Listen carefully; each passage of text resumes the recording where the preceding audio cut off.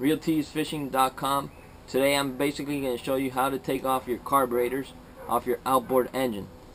The outboard that we have here today is a older style Evinrude. It's pretty much the same way for all these old style Evinrudes and Johnsons.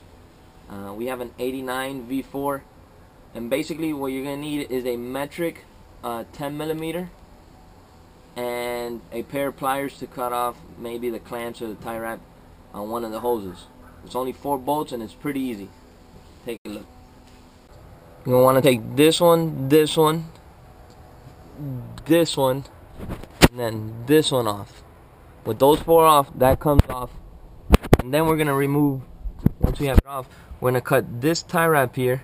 Sometimes it comes as a clamp, sometimes it comes as a tie wrap.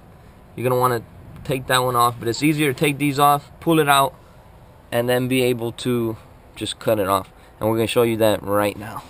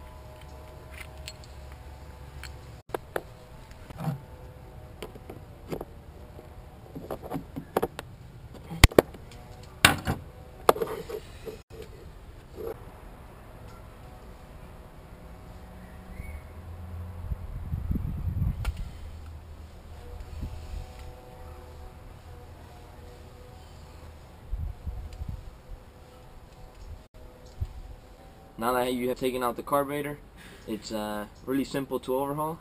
You buy the kit, it comes with all the seals. We're going to replace all the seals, show you guys how to do that. Pretty simple. I think it sounds harder than what it actually is. And we're going to show you how to clean it out and all that in our next video. Thank you for watching and hope you enjoyed it.